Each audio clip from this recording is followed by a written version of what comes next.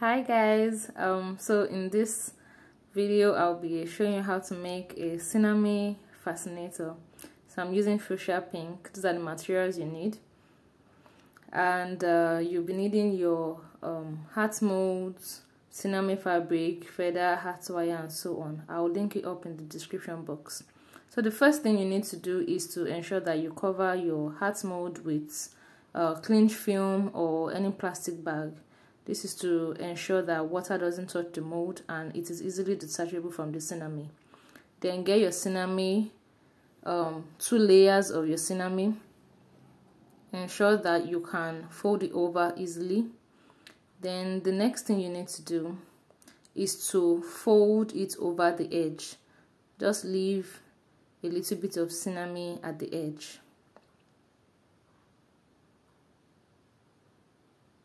Then the next thing you need to do is to use push pins to attach all the edges of the Sinamay to the hat block. Take your time and pin each edge in details. Pinning can be tricky, but just take your time. Now that you've pinned it round, you see after it dries, you spread it out to dry under the sun, and after it dries, you see that it's easy for you to remove your Sinamay from the hat mold. When you've done that, ensure you trim off the edges, leaving just 1.5 inches. Remove all the push pins, and then you can remove your Sinamay from the hat mold once it's dried.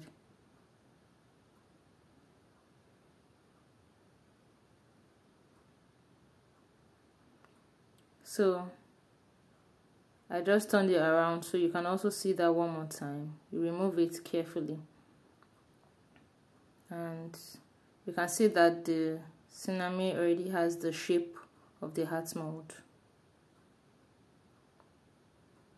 The next set of things you need will be your hat wire, your ferrules, tape rule, and your plier. So you can use metal hat wire or plastic. I'm using metal in this case.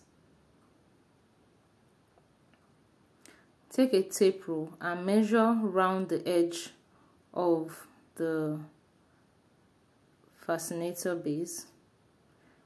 You can use a push pin to just attach the tape to the fascinator carefully, and then you go round carefully.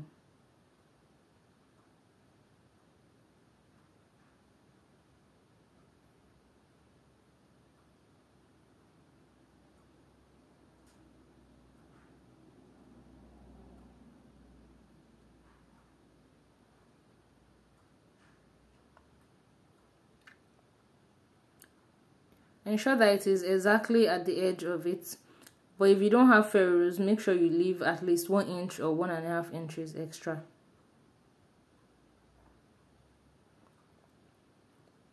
Now you're measuring this so that you can also get the exact measurement on the hat wire.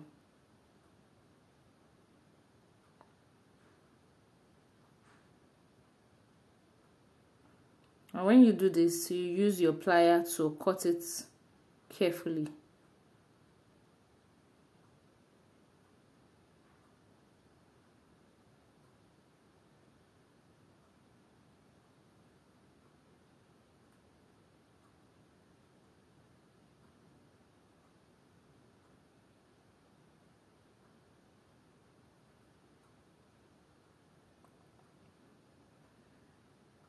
Now that you have cut it, then you can just turn it around and you see if it is going to fit into your hat or fascinator base. Just do this carefully so that your fascinator or hat base keeps its shape.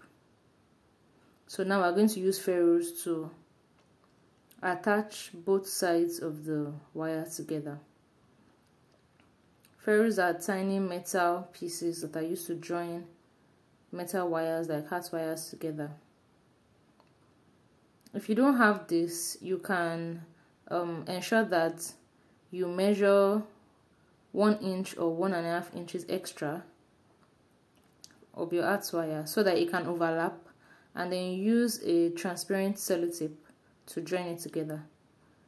But I find that using Ferrules is actually easier and is neater. So now you need to just use wet glue. Just pop in the edge of the hat wire into wet glue, and then you pop in the one side of the ferrule. You also do the same thing for the second side.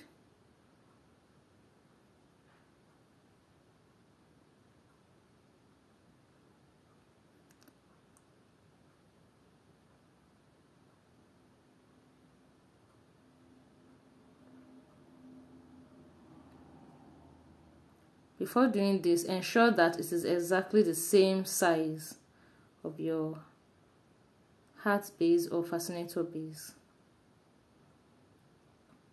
Just checking one more time to be exactly sure. If it's not the exact one, just use your plier to cut off the extra edge.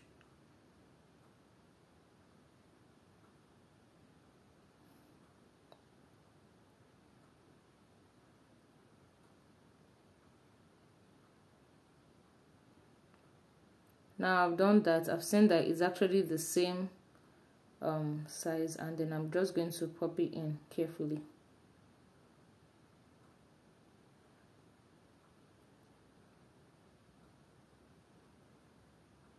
Repeat the same process. Pop in the edge of the wire into wet glue, and then you add it to the second side of the ferrules. Yeah. You can also use a plier to press down on the ferrule to just ensure that it is actually very firm.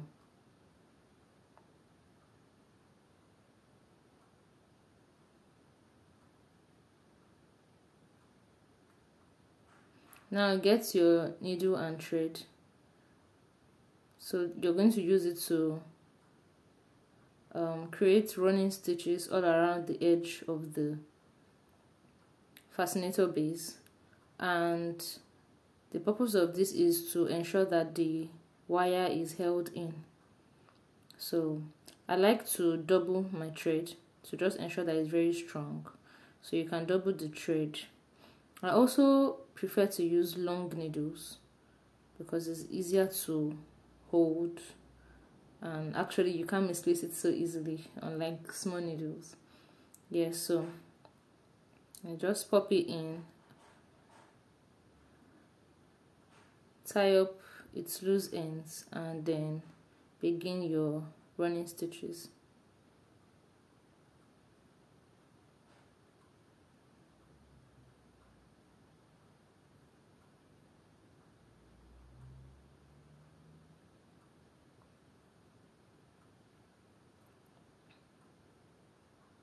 Ensure that the end of the thread is actually knotted properly, so that when you begin to stitch, it doesn't pull out easily.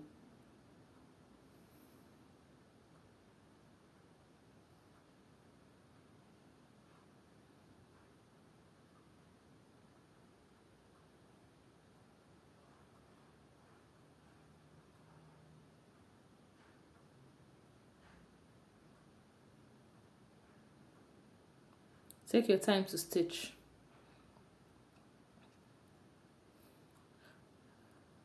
Another tip before you actually stitch is to press down all the edges of the fascinator. I prefer to use just my fingers to do it. You can use your iron, but you must be very careful that the iron doesn't touch the body of the hat so it doesn't flatten it.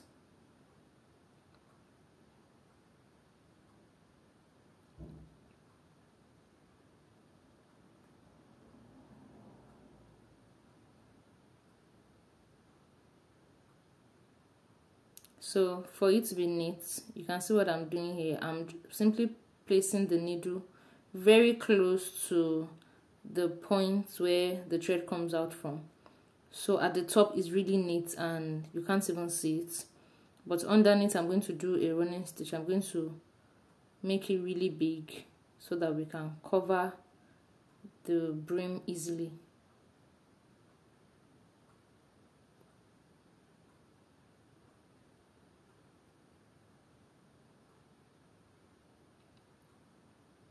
So I'm just going to do the same thing over and over again until the edge is stitched in and the wire is secure.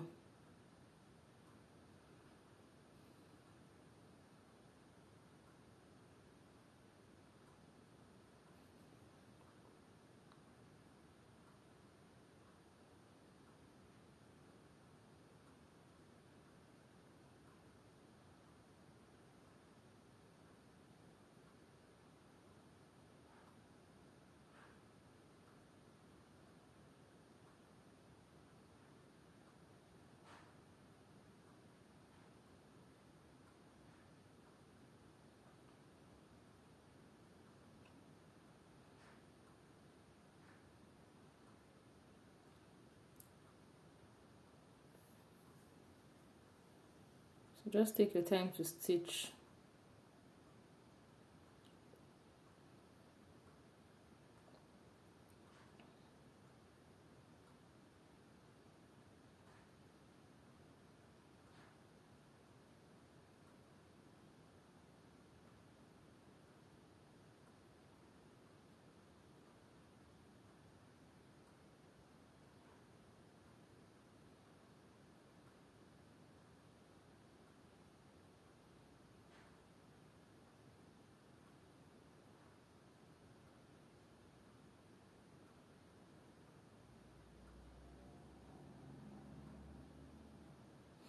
Now the next thing we're going to do is to get excess Sinamay and cut out 1 inch wide and just cut a really long strip so you can cover the edge of your fascinator.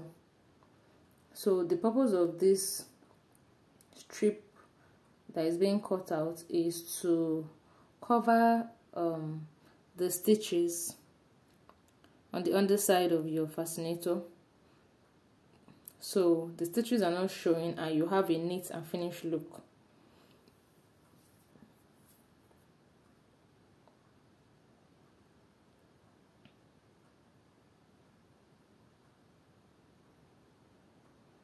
In some cases where you don't have a long strip, you might have to cut up to 2 strips, but that's okay. The most important thing is that you join them neatly, and that's all.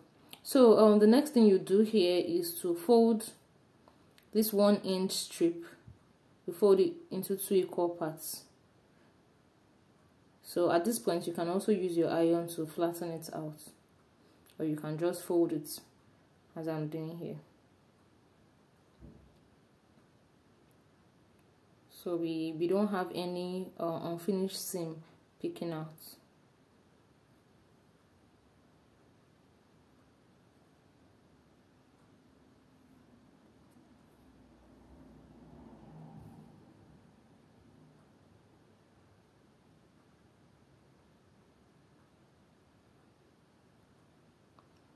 So the next thing I'm going to do now is to pick out feathers. You can decide to shape your feathers, but I'm not doing that. So cut out Sinamay strips 4 inches long and 1 inch wide, and they are going to serve as the base for your feathers. I find that doing this makes it actually neat instead of directly pasting it onto the fascinator base. So you just follow the shapes of the feathers depending on what you want, the final look you want, and then use glue to arrange it on the strip. So it's also important to note that for feathers, using hot glue is actually the best. You can use hot glue except if you're using super glue, but I don't like using super glue at all for any of my box, because I mean you can do something and want to adjust it. So you use hot glue to arrange them one by one.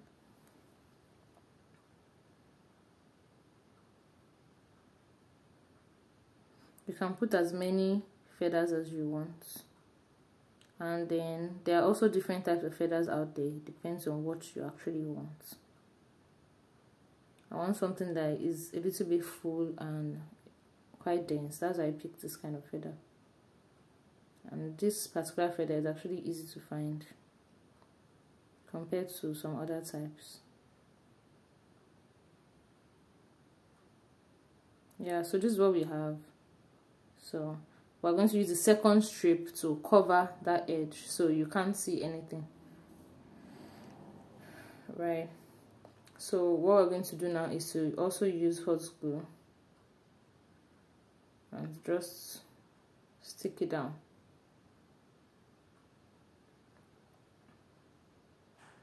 I placed the hot glue just at some points, at some key points, so we don't have hot glue all over the place.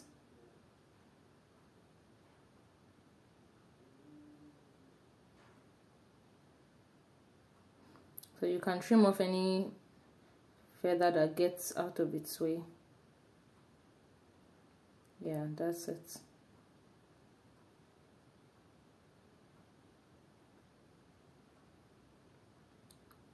So you can do as many as you want. I just want one part of feathers. So now you're going to look at where you're going to attach it to the hat. That really looked good, but I think I want it upturned. Yeah. So yeah, he has this look. So the next thing I'm going to do is to use needle and thread to attach it to the base of the hat.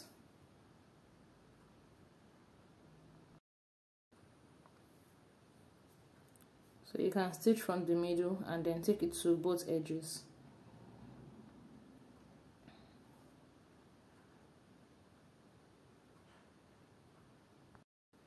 You can use a birdcage veil, also known as French veil, to also embellish the hat.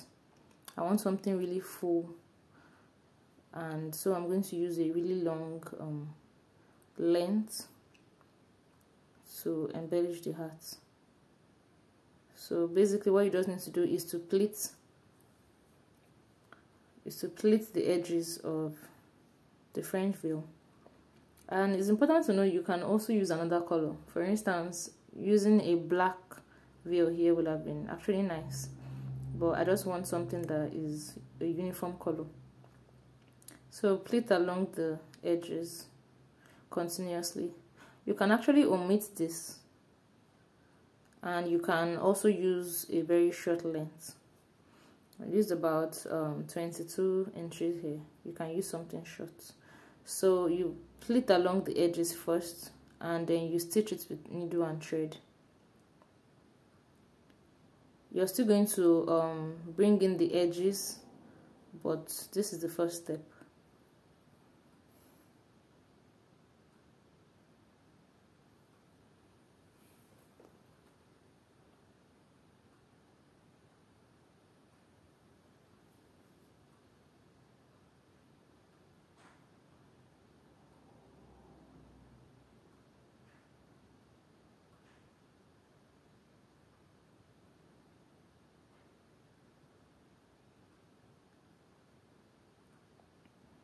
Ensure that you tie up the edges of the thread properly.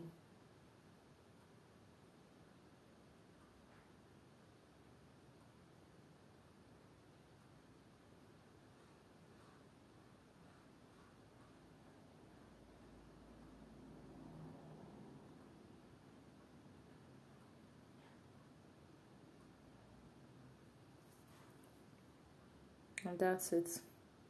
So the next thing now is to attach this veil to the fascinator. So I'm just going to attach it underneath the feathers. You may want to do this first before attaching the feathers, but This is also good, so you can actually pinpoint where your feathers would be first before attaching the veil. So you use your needle and thread to attach it to it, and that's it. So the next thing, now you can see I folded the edge of that side, so I'm going to do the same thing here.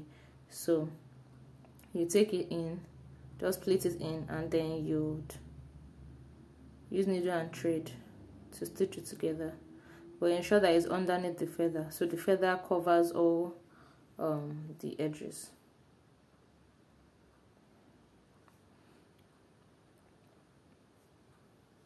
Yeah, so that's what the top looks like. So the next thing we're going to be doing is that we can still use extra feathers. So just cover up this straight line. It's optional anyway, but you can decide to do that if you want. So cover it up.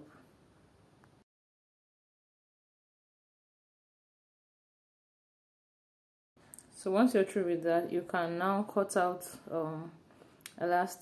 hat elastic, depending on the measurement of the wearer's head. You can use something like maybe 14 inches. It just depends. There is no fixed measurement for that.